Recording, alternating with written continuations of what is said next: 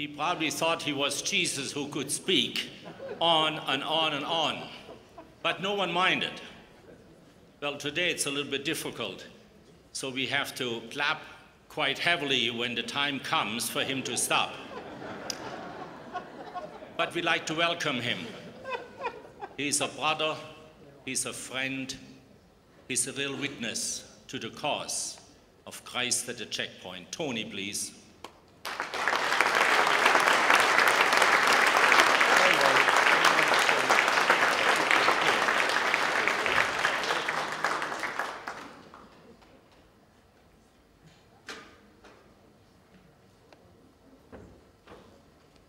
I was talking to my wife on the telephone last night. I said it's really going to be tough. There's 30 speakers ahead of me. It's the end of the week. Everybody's tired, worn out intellectually. When I get up to speak, I'm going to be nervous.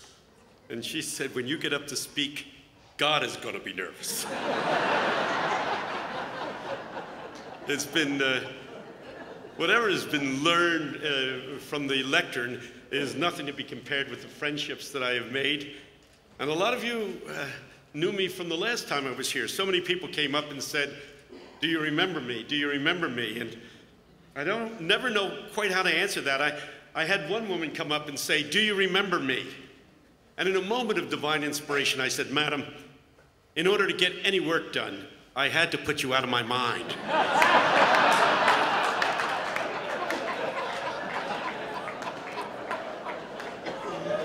I had this neat speech worked out before I even came here, but as the week unfolded, one thing I was going to say after another was dealt with by other speakers more thoroughly, more brilliantly, in greater articulation than I ever could do. And so it's been hard. And I even last night I was kind of scrambling around, you know, trying to find something that hadn't been said. And after a while, I felt like a blind man in a dark room looking for a black cat that isn't there. You know, it was really hard. But after talking to my wife, she said, well, you're a sociologist. Why don't you look at this whole thing sociologically? So that's what I'm going to do. I'm going to give you the perceptions of this crisis and this conflict as a red-letter Christian sociologist. That term, red-letter Christian, just came into play. A group of us got together in Washington, D.C. a while back, and we discussed a very important question. Could we use the word evangelical anymore? Please understand, our theology is as evangelical as ever. We hold to the doctrines of the Apostles' Creed. We believe that the Scripture is divinely inspired and is an infallible guide for faith and practice. We believe that salvation comes by having a mystical encounter with the resurrected Jesus, wherein he invades our lives, transforms us, and makes us into new people. We believe these essential dimensions of what it means to be an evangelical, but the word evangelical has collected a lot of ugly baggage. When I go to speak at a place like Dartmouth College or Harvard University and I say I'm an evangelical, the red flags go up. Immediately I am defined as a Christian who is anti-women, anti-gay, pro-war, anti-Arab. It goes on and on and on. And I have to stand back and say that's not who I am. And I'm tired of trying to explain myself. And I think a lot of evangelicals who are not anti-women, anti-gay, anti-environment, anti-Arab have a hard time explaining themselves. So a group of us sat together and said, can we come up with a new name? And we got a new name from a secular Jewish country and western disc jockey in Nashville, Tennessee, who began to refer to us as red-letter Christians. You know, the old Bibles have the words of Jesus in red letters. And so we said, that's it. We're going to be red-letter Christians. We're going to take the red letters of the Bible seriously. Shane Claiborne, who was one of my students and comes out of Eastern, as I do, as Paul Alexander does, and as Ron Sider does. We control this system. But Shane spoke at the National Youth Workers Convention one year, stood up before 15,000 youth workers and said, "You're about to hear the greatest sermon ever preached." Needless to say, there was an incredibly negative reaction to that. He simply opened the Bible and read word for word the Sermon on the Mount. And when he finished, he said, "Well, we'll all agree that is the greatest sermon ever preached." And then he added, "But then we thought he was only kidding. We're not going to take that seriously," and sat down. That's a good question, isn't it? Are you going to take the Sermon on the Mount seriously? I think Ron Sider did a brilliant job of calling us to accountability. What does it mean to love your enemies? What does it mean to return good for evil? What does it mean to reject capital punishment? Because Jesus said it's no longer an eye for an eye and a tooth for a tooth. You're to love people. You're to overcome evil with good. What does it mean if you have two coats to give one away? What does it mean when Jesus says to the rich young ruler, "Sell everything you have and give it to the poor and take up the cross and follow me"? One of these young men who came out of Eastern and is very, very committed to living out the red letters was dragged into my office, shoved into a chair. And his father started yelling at me, saying, "You got him into all of this. He's taking the red letters of the Bible seriously. He's out on the streets and he's giving away his money to pimps and whores." And he said, "Don't get me wrong, Campolo. I don't mind being Christian up to a point." I knew you would kind of snicker at that. But isn't it true of all of us? Aren't we all willing to be Christian up to a point? Why don't we change the hymn book? Up to a point, my Savior leads me. Up to a point, I gladly go. The real question is, was Dietrich Bonhoeffer right when he said when Jesus calls us, he bids us come and die, to go all the way with him? And so this father said, "I don't mind being Christian up to a point." And the boy looked back at him and said, "Dad, could that point be the cross?" Oof, oof. How does a sociologist look at this thing? Well, first of all, he sees two groups.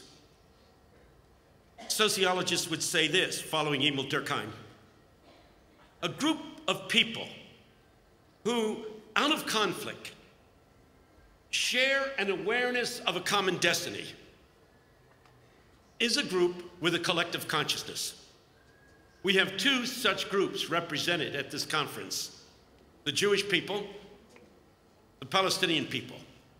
Both are groups made up of people, each of which has a shared consciousness, a shared collective consciousness. And the consciousness of each of those groups has been traumatized. We know about the Palestinian trauma. A group of people on the other side of the ocean, without asking them to come and be part of the discussion, decided that land that they thought was theirs would be taken from them and given to another group of people. They reacted with shock and amazement that this could happen. They were traumatized. And then people began showing up with pieces of paper proving that this land wasn't just being taken from them, but had been bought. Here, we've got legal documentation that this land is ours, and in many cases, the land was purchased from absentee landlords living in Beirut who they didn't even know existed.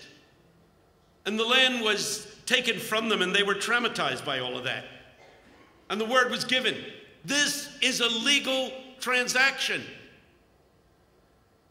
And of course, down deep inside, they knew that what is legal is not necessarily moral.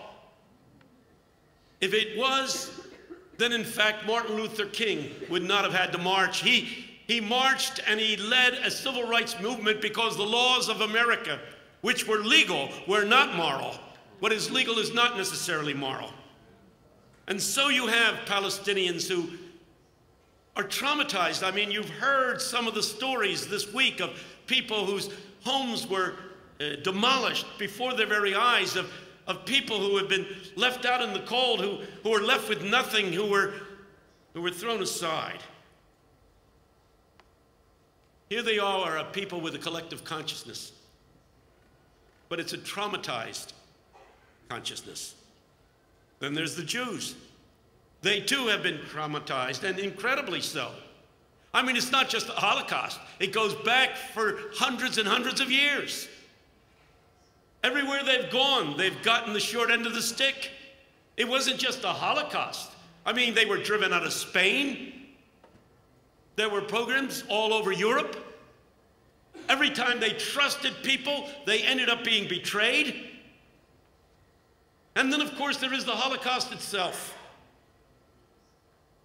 When Colin Chapman talked about his visit to Auschwitz, he didn't spell out the details. I didn't even ask him what the details were, but I know what hit him. He went into that one room where there's a pile of children's shoes, thousands and thousands of pairs of shoes in one huge pile, the children's shoes that were taken from boys and girls that were thrown into the ovens. When you see that, and if you're Jewish and identify with those children, the trauma is incredibly intense. And so you have two groups of people with a collective consciousness. Each group has been traumatized. Thus, each group is suffering from what social scientists would call post-traumatic syndrome. It's a psychological condition. If you've been traumatized as a group or as an individual, following that traumatic experience or experiences, you are constantly filled with fear and mistrust. And that's what we have on our hands. Two people who have been hurt, two groups of people who have experienced incredible pain, two groups of people who have been traumatized, and hence the reaction is fear and mistrust. If you're Palestinian, you're wondering, how much land will they take from us in the future? How many more settlements will be built? What will happen to us in the days that lie ahead? If you're Jewish, you're afraid. What does this Arab Spring really mean? I mean, we have this idea that there's going to be free elections, and therefore democracy will come. People, hear me. Sociologists know something. Democracy is not where there's the right to vote and the majority rules. That's the common definition. A democracy is not where the majority rules. A democracy is where it's safe to be in the minority. Please understand that differentiation, because it's crucial. Because they had a free election in Iraq, and when the dust cleared, the Shiites had won. And it's now unsafe to be either a Sunni or it's unsafe to be a Christian. We had 1,500,000 Christians in Iraq before the war. We're now down to about 600,000. And they have become refugees. It's not safe. Please note that at the outbreak of World War II, Jewish people in countries all over the Arab world suddenly were traumatized and fled because there was a sense that Hitler was going to defeat the Brits. And if the British Empire would fall apart, then the Arab peoples would be free. And thus there was a great sympathy for Hitler. They didn't know about the Holocaust, but they were thrilled that somebody was going to do to Britain what Britain had done to them. Fear, mistrust. It became the order of the day. Now, if we have two groups that are suffering from post-traumatic syndrome, what is needed is a psychotherapist. And the real question I have is this one. Is the Palestinian church up to the challenge to be the therapist for both Muslim Palestinians on the one hand and for Jewish people on the other? Both these groups who are suffering from post-traumatic syndrome need to be healed. And insofar as the Palestinian church enters into the process of healing, of ministering to both groups, they will in fact themselves be healed.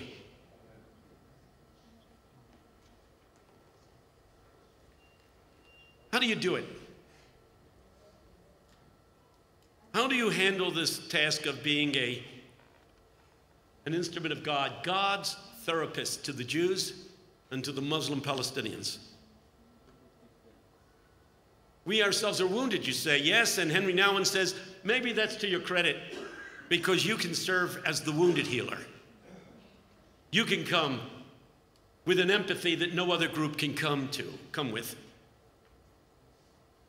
You know what the Palestinian people have endured.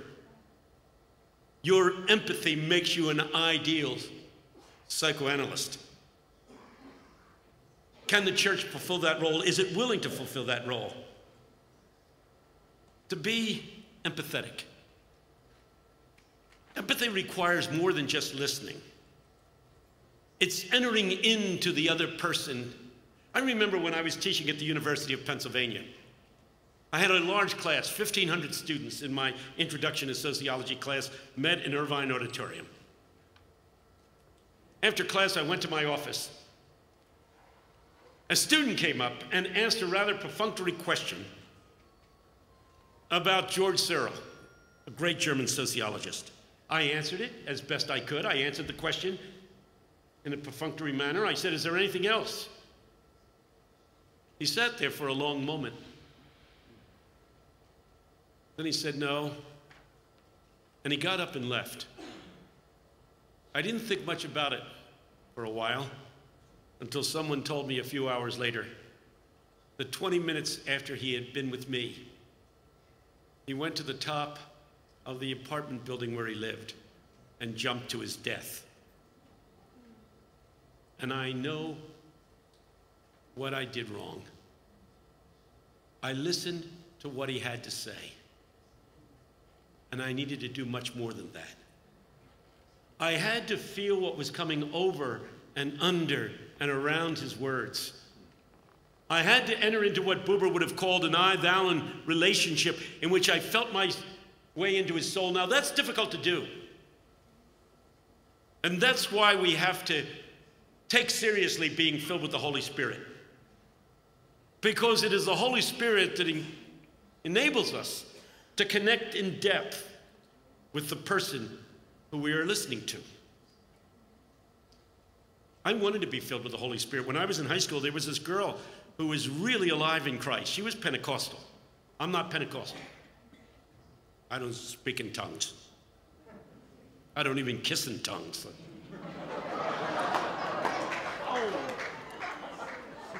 She was a vibrant young woman. Oh, so alive, so electric with the dynamism of God. I wondered what she had, so one Sunday night I went to her church. And the minister called everybody forward, and we all went forward and wanted to be filled with the Holy Spirit. And this guy went down. He was terrific. He hit people on the head, and everybody he hit fell over, unconscious, except me. He hit me and nothing happened. He moved on and knocked over a few other people. Then he came back and hit me again.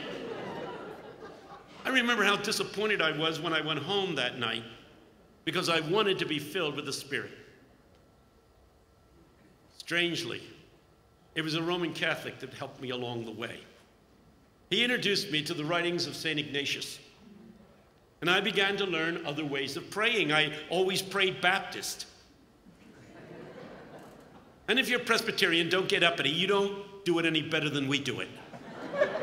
You read off a list of non-negotiables to the Almighty. You're like my son when he was 7 years old, coming into the living room and saying, "I'm going to bed. I'm going to be praying. Anybody want anything?"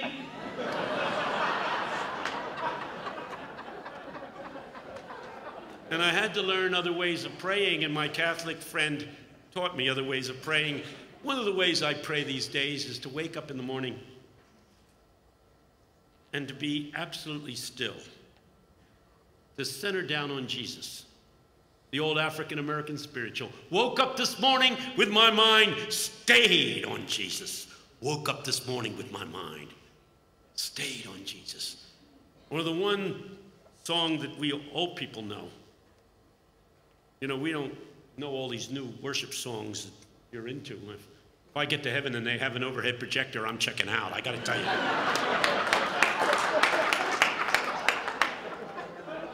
But if you're as old as Montford, you know this song, Turn Your Eyes Upon Jesus. Sing it with me. Turn your eyes upon Jesus, look full in his wonderful face, and the things of earth will grow strangely dim in the light of his glory. It takes me at least 15 minutes to drive back all the animals, as C.S. Lewis called them. All of those extraordinary things that come in to capture your consciousness and get your head spinning when you wake up in the morning. I have to drive them back and create what the Celtic Christians called the thin place, where the wall between God and the individual becomes so thin that the spirit can break through, envelop, invade, and possess. It takes me a long time to become still, to become inwardly still, and not ask God for anything. They asked Mother Teresa once, when you pray, what do you say to God? She said, I don't say anything, I listen. So the interviewer said, all right. When you pray, what does God say to you? She said, God doesn't say anything, God listens. And if you don't understand that, I can't explain it to you. I do understand that. I do understand a kind of praying where you say nothing and you hear nothing, but in quietude and in stillness, you center down on Christ and you wait patiently for the Spirit to flow in and to envelop you and penetrate you and saturate you with his or her presence. To surrender to the Spirit. Only those who are spiritually energized can enter empathetically as Christ would have us enter empathetically into the mindset of the other. It will be easier for you who are Palestinian to empathize with your Muslim Palestinian friends, but it'll be harder to do it for the Jewish people and with the Jewish people. To feel their fears about the Arab Spring, wondering whether they're going to be surrounded by countries that previously were at peace with them. What will happen with Egypt? What will happen with Jordan? What will happen with Syria? Will there come to the surface people who because of what they have seen happen over the years are anxious to destroy the state of Israel? To empathize with those fears, not just to intellectually understand them, but to feel them. And here's a little nation that has survived primarily because of the wealth and the war material supplied by the U.S. government. And they're watching the United States go into rapid decline. And they're wondering, will the United States be there for us 10 years from now? Will they be our flying buttress that will keep us firmly in place? Or will we be completely on our own? These are good questions. Erich Fromm, one of the disciples of Sigmund Freud, wrote a book on fascism called Escape from Freedom. And in it, he depicted what he felt most frightened him about Christians, and specifically evangelical Christians. That we have a tendency to define people who aren't Christians as, here it comes, totally depraved.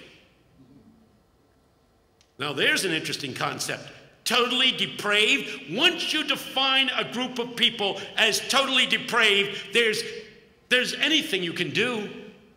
I mean, you can throw them into an oven. What's wrong with throwing 6 million totally depraved, demonically possessed people into an oven? What's wrong with it? Unless you can sense the God that you love in that person. Unless you can believe that the same Christ who died on Calvary is alive and chooses to come at you through the person you have deemed the enemy, unless you can look into your enemy's eyes and feel Jesus staring back at you, you will not be able to treat that person as Christ would have us treat one another. You say, are you really attacking the doctrine of total depravity?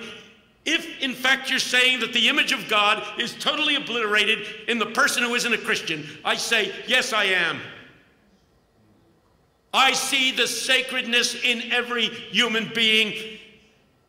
And if there is a sacred presence there, then there is something of God in that person waiting to be encountered. And I believe, and actually was put on heresy trial this, that whenever you look into the lives and into the eyes of the lost and the last and the least, you're connecting with Jesus. That is if you're filled with the Spirit. I think the Spirit equips us to enter into the sacredness of the other. To empathize. To empathize. I remember the play by Lorraine Hansberry, Raisin in the Sun. In the story, in the play, a family that lives in Chicago, an African-American family, experiences the death of the father. The good news is that he leaves behind a small legacy of $10,000. Bernitha, the daughter, wants the money to go to medical school. The mother wants the money to buy a house in the suburbs with flower beds. But the young man says, I've never had a chance. I have a friend and we can go into business together. With that money, we can make a lot of money. And there'll be enough for Bernitha to go to medical school and enough for Mom to have that house with the flower beds. Against her better judgment, the mother gives the money to the young man. Needless to say, his so-called friend is not a friend.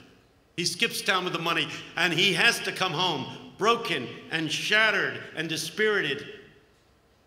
And he has to confess that he's been the fool. Bernitha tears into him with a string of epithets and horrible names. And as she's screaming and yelling, the mother interrupts and says, I thought I taught you to love him. Bernitha says, love him? There's nothing left to love. And the mother speaks. There's always something left to love. And if you ain't learned that, honey, you ain't learned nothing.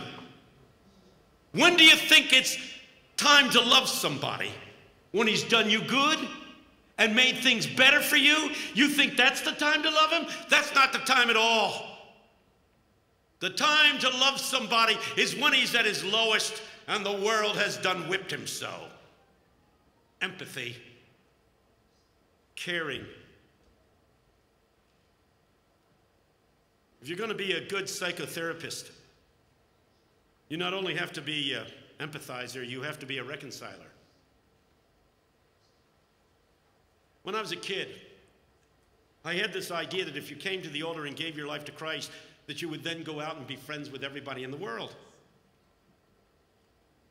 My pastor made it clear before you, because I was a social activist guy, before you can start getting right with people out there in the world, you got to get right with God. Made sense to me until I read the Bible, until I read the red letters. The red letters said, listen here. It said, you can't do it that way. You have to get reconciled to your brother first and then come to the altar. Remember that passage? If you come to the altar and you're not ready to connect with your brother out there in the world, forget this altar stuff. Too often it's 20 verses of just as I am, you come down just as you are and go out just as you were. They try to tell us we got to be reconciled to Jesus first. Many of us know John Perkins. One of the world's most famous evangelists came to Jackson, Mississippi for a crusade. And the evangelist called all the preachers in the city together. And John, who speaks in that Southern African-American manner of slowness, disarms you because you don't think he's very smart. And he's brilliant. And at one point he stood up and he said, now, what do you want to see happen here in Jackson, Mississippi? And the evangelist said, I want to see everybody have a born-again experience. John said, well, that's interesting, preacher. He said, you know, but when I was knee-high in a grasshopper, people have spat on me and humiliated me and hurt me, treated me as subhuman. People have done that ever since I was a little boy. And you know, in almost every case, that person said he was a born-again Christian. And now you want all of Jackson to be born again? It's so easy to have this relationship with Jesus without a relationship to your brother. But Jesus ties them up together, doesn't he? In those red letters, he says, you want to love the Lord your God with all your heart, mind, soul, and strength? Then you'd better love your neighbor as yourself, because it's the same thing. Because the God you want to love comes to you sacramentally through the poor and the oppressed. That's an interesting phrase. It comes from the Franciscans. Sacramentally through the poor and the oppressed. Sacramentally. The Catholics, you know, they have in Holy Communion the sacrament, the Eucharist. The bread becomes literally the flesh of Jesus, and the wine literally the blood of Christ. At the other end of the line are we Baptists. We believe that in Holy Communion the bread stays bread, and the wine is turned into grape juice. That's what Baptists believe. In the middle of the Episcopalians and the Lutherans, they say it's still bread, it's still wine, but somehow, in a mystical way, the presence of Christ infuses the elements. And he's there. He's there. In a real sense, that's what I'm talking about. We've got to enter into those reconciling relationships. I saw this happen in Northern Ireland.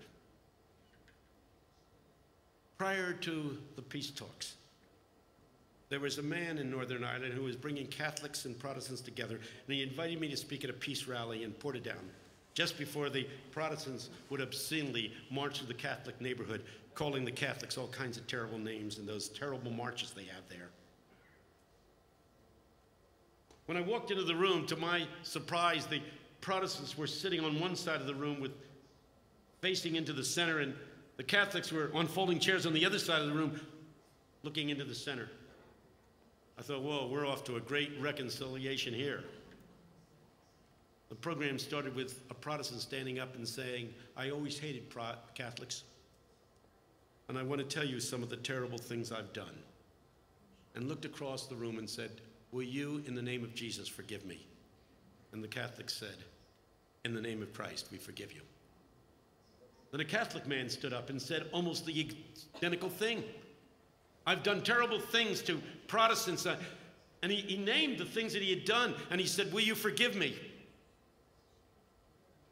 And the Protestants in one voice said, in the name of Jesus, we forgive you. And they went back and forth until they got to the end. And here was a guy in a wheelchair with no legs. And he said, I always hated Protestants. But one day I went and got in my car and turned on the ignition, and a bomb went off and blew off both my legs. And then I hated Protestants with a passion. But my priest prayed with me, and I felt Christ come into my life. And I have forgiven the man who did this to me. And the Protestant man on the other side stood up and said, he did. I'm the one who set the bomb. And the man in the wheelchair said, and what he hasn't told you is I have no children. I only had my wife. And when she died 9 months ago, he invited me to live with him, and we are living together as brothers in Christ. Reconciliation comes with confession. And we really need confession, don't we? Both sides need to repent. Earlier this week, I had a meeting with the chief rabbi of Jerusalem, and we sat down and talked with each other. And at the end of our discussion, he offered this option. Will you tell the people at Bethlehem Bible College, will you tell your evangelical friends that we need to talk? If you could get a group of them together to meet with a group of rabbis that I can get together. We can begin the conversation. And so the challenge will be there, and I'm going to write to you and give you his name and phone number, and if you don't call, terrible things will happen to you. Do you understand? But when you do get together, the last thing you should do is try to point out the faults of the other side. When you get together, the conversation must begin by you confessing your own faults, because you dare not look for the splinter in your brother's eye until you've gotten rid of the beam in your own eye. Amen? Got to do that. You say, but we're the innocent ones. Here's what I've learned as a sociologist. When there's a broken relationship, only the innocent know how to ask for forgiveness. And only the guilty need it. You say it's an impossible situation, it's an impasse. No, it's not. It is not an impasse if the innocent are willing to assume the responsibility for what has happened. You say, wait a minute, are you asking those of us who are victims, who are innocent, to assume the guilt? Isn't that what Jesus did on the cross? Isn't it true that he who never sinned on the cross became sin for our sakes? Is not Calvary about the innocent assuming the guilt of the guilty and making it his own?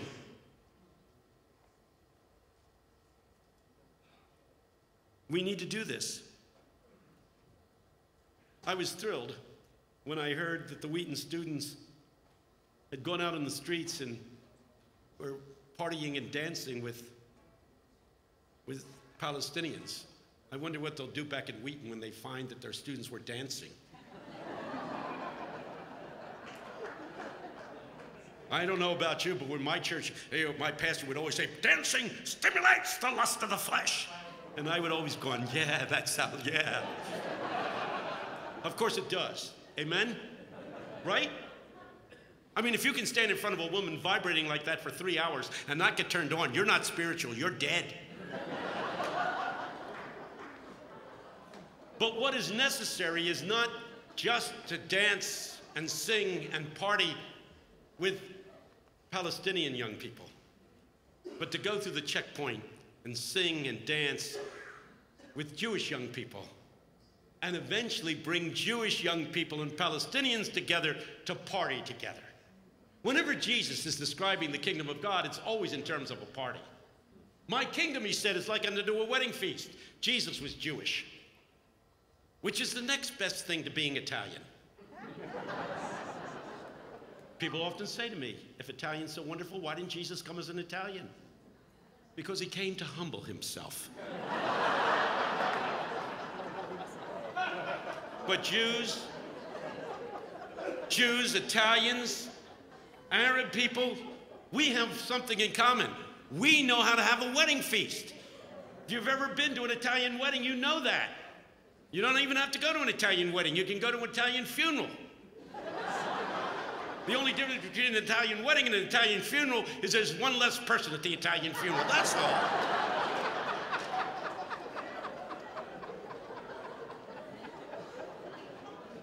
When Jesus describes it, he describes the kingdom of God as a wedding feast, the ultimate party in the ancient Hebraic world. So the next time they ask you what time is it, you're going to yell back what? It's? That's good. That's good. When Zacchaeus wants to see Jesus, and Jesus is marching down Main Street, and everybody's pushing him back, he climbs up in the sycamore tree. Remember this from Daily Vacation Bible School? For he wanted his Lord to see, and at last the Savior came walking by. He looked up in the tree, and he said, Zacchaeus, you're a dirty, filthy sinner, and you're going to burn in hell forever. That's not what he said. He yelled, yo, Zach, come on down. We're going to go to your house today. We're going to have a party. Then there's the story of the prodigal son, same thing.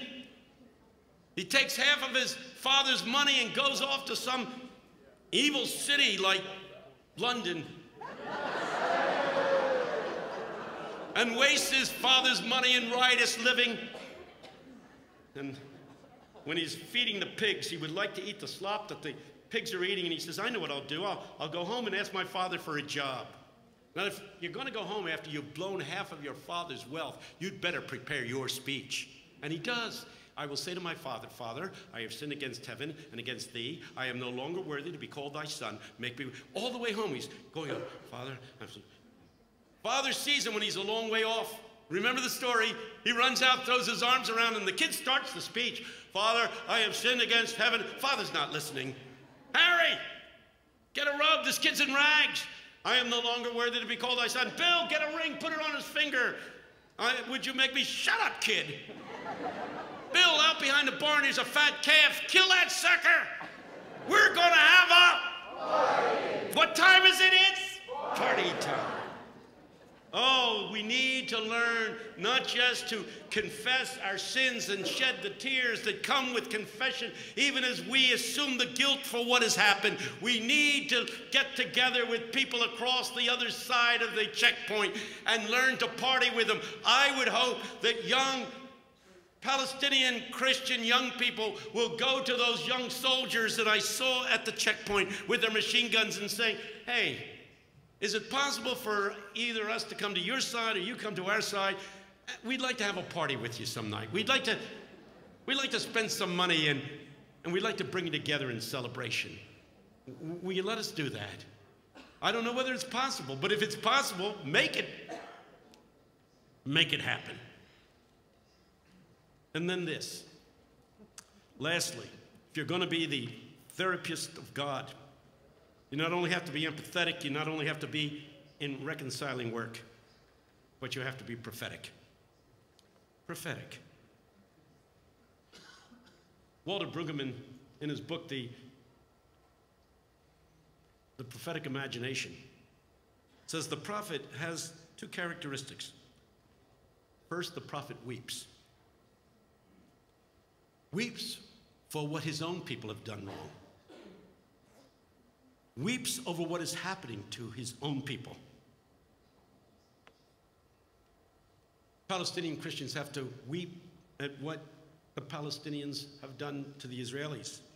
We Americans, and there's a lot of us here, have to weep about what we've done to both the Palestinians and the Israelis. I mean, we know that we have created most of the problems over here. I mean, that war in Iraq that has stirred such hatred against America. What do you think it was about? I'm here to tell you this, that if mushrooms instead of oil had been the major export, we would have never invaded the country. We need to repent. Palestinians need to repent. You say, what about the Israelis? Let repentance start with us. They will respond when they see the tears in our eyes.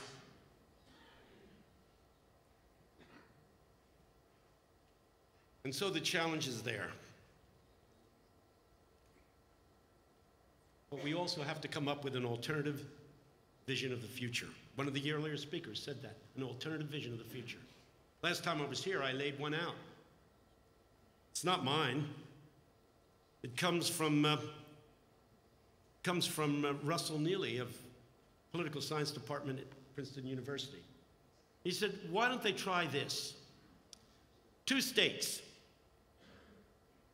both with their capital in Jerusalem.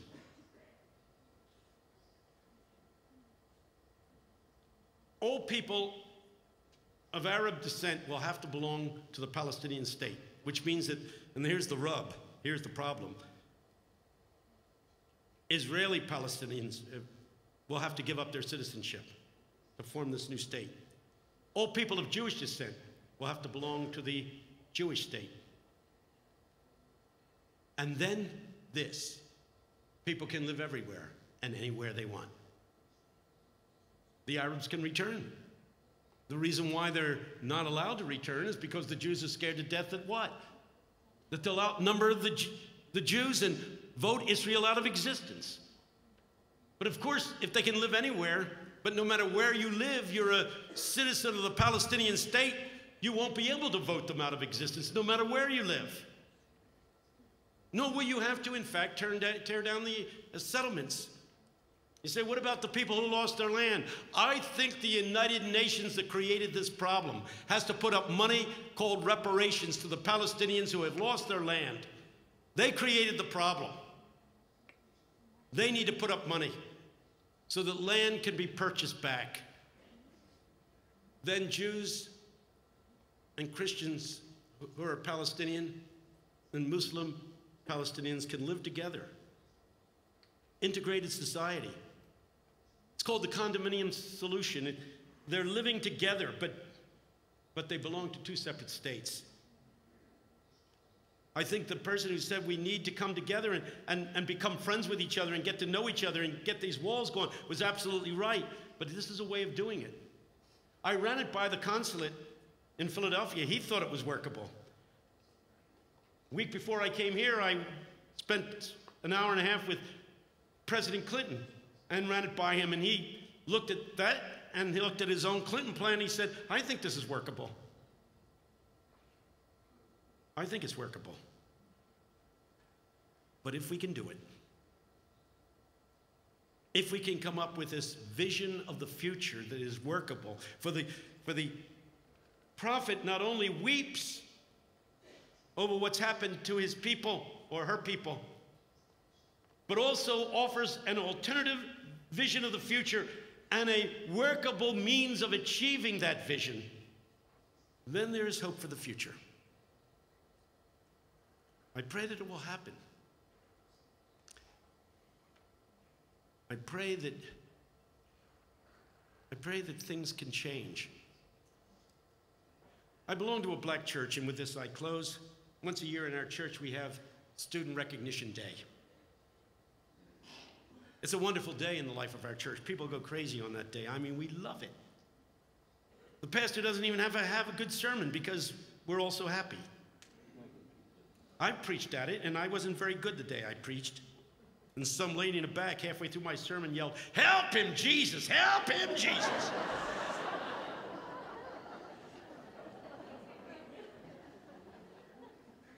About 50 students sitting on the first few rows, one by one, comes to the rostrum.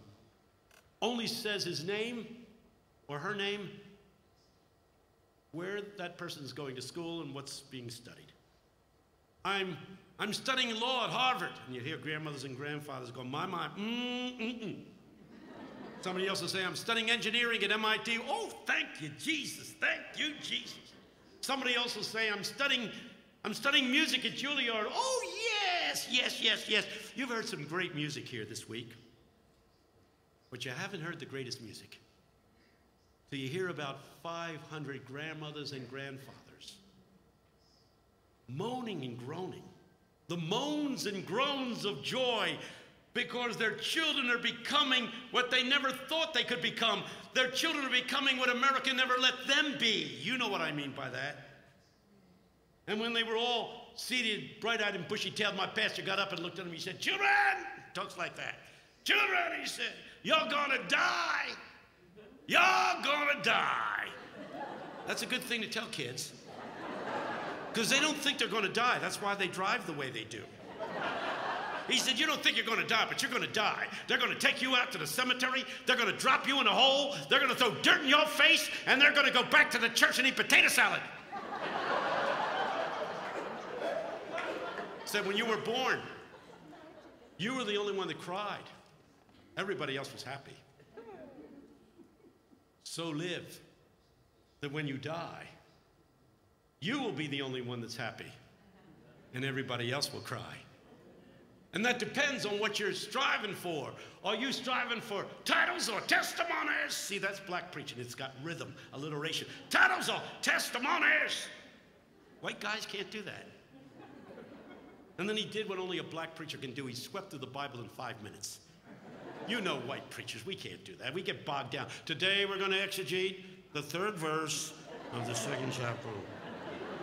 He started in Genesis and went through Revelation. He said there was Moses and there was Pharaoh. Pharaoh had the title, ruler of Egypt. That's a good title. But when it was over, that's all he had was a title. He had the title, but Moses had testimonies. That's good. There's Jezebel. Queen Jezebel, another good title. Queen Jezebel. She was going to destroy Elijah, the prophet of God, but when it was over, all she had was a title. She had the title, but Elijah had the... You're getting into it. We're going to dehunkitize you. I will give you just one more shot. There's King Darius. Good title, king. He was going to throw Daniel into the lion's den, but when it was over, all Darius had was a title. He had the title, but Daniel had the testimony. So be reconcilers, empathizers, prophets.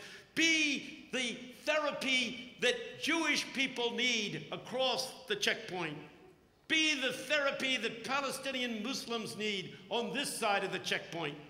And when it's over and they drop you in the hole and throw the dirt in your face, there'll be people, Palestinians and Jews together, giving testimonies of how you were the instrument of God that became the means that brought us together. May this be your calling.